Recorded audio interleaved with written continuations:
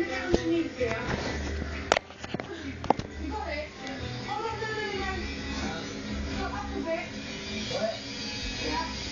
think just from looking at the other team's faces on the day, it was so obvious that they were annoyed by circumstances, that they weren't enjoying themselves, that they were having a pretty off day, you know, as a team. And I think that definitely manifested itself in the way that they approached the task. Get a 3-month trial by texting the letter F to... Our strategy was, if this is a marketing campaign, you don't need to sell. You will get a 3-month trial. The use of the megaphone was about get the message to people and let them decide. Please take a leaflet because we're freezing and we want to get in as soon as these leaflets are out of our hands. You got a phone on you?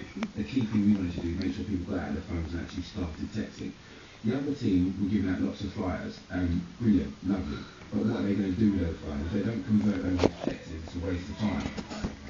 Only the fans who actually sign up by 6 o'clock will count in the competition between the two teams. Now, go to your back.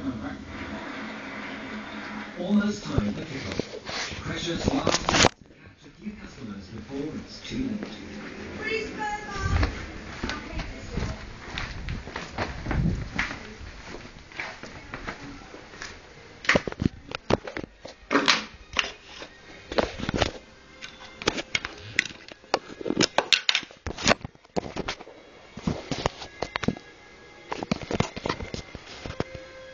No way.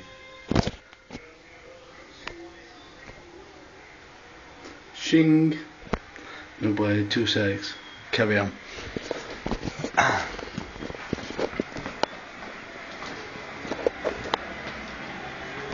have to work this shit first. Most of the candidates enjoy the perk of watching a game from an executive box. But Tim and Sarah stay back to mop up late comers.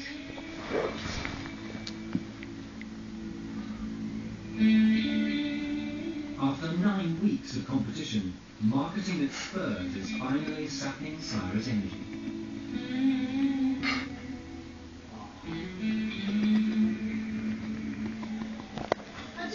I don't know if my heart is in this right now to go all the way. If every single task is going to be... I'll go home. I've got to go home. I've got to send this shit out and go home. Sorry. Good night.